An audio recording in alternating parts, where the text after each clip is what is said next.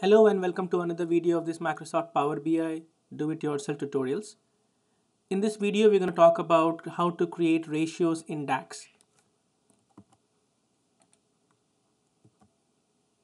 Now, please use the PBIX file which we have been using in the previous videos. In the previous video, we talked about two types of calculations, calculated columns and calculated measures in DAX.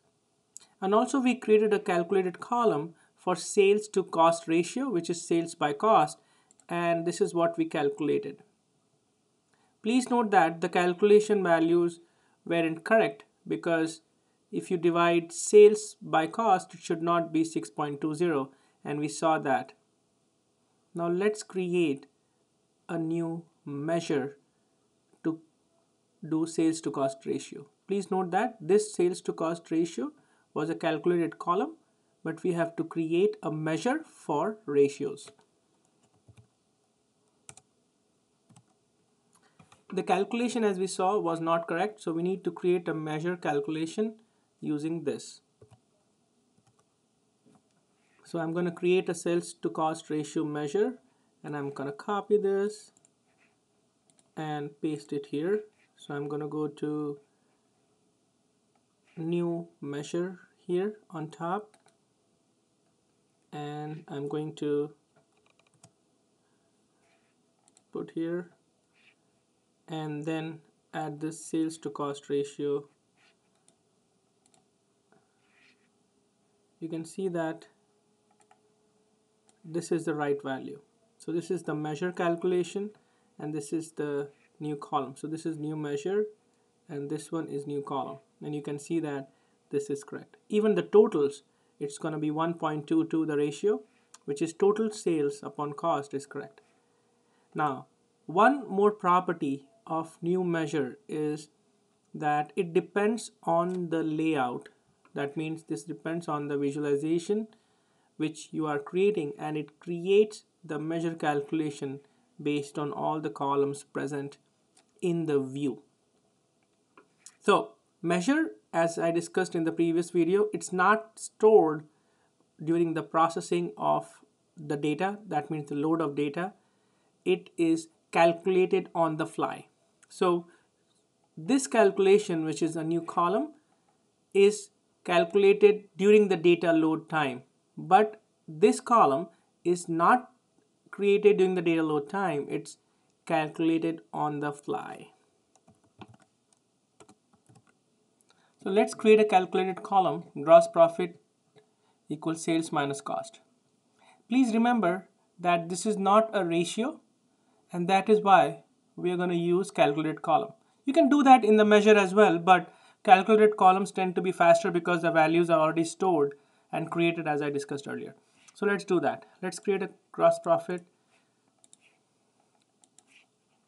So new column, and I'm going to say gross profit sales minus cost. So it's going to be sales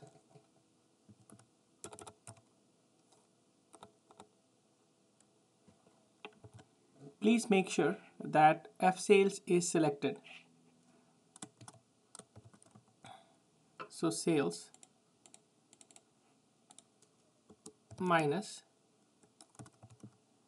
cost. Please make sure when you're creating new column, make sure that F sales is selected.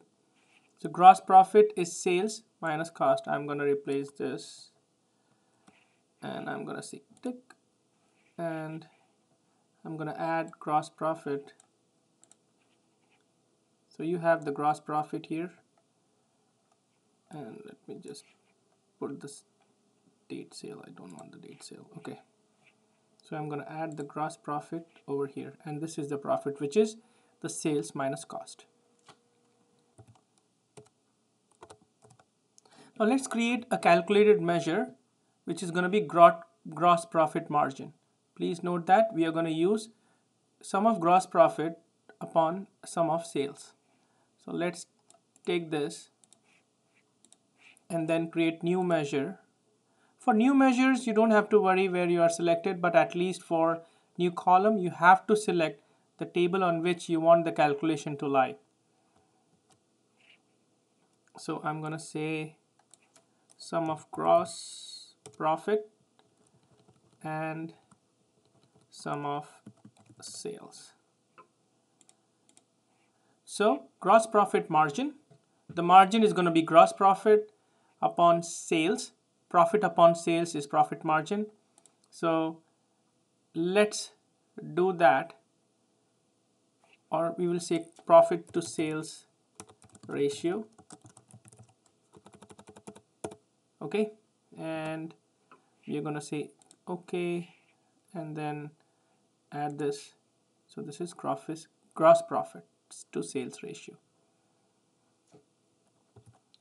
Alright, so in the next set of videos we're going to focus on creating iterators, SUMX, and then we'll create YTD, MTD, and the other time dimension stuff.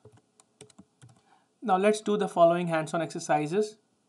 It's a good time for you to pause this video and understand what we have done in this video, and then start with hands-on exercises. So download the file for the data from this location. This is the Google Drive location here. Use the same PBIX file which we have been using earlier for f_shipment.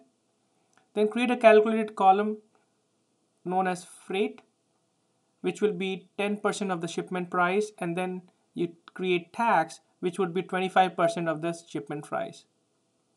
A question to ponder over is, would you use calculated column or calculated measure for these calculations? Thank you for watching.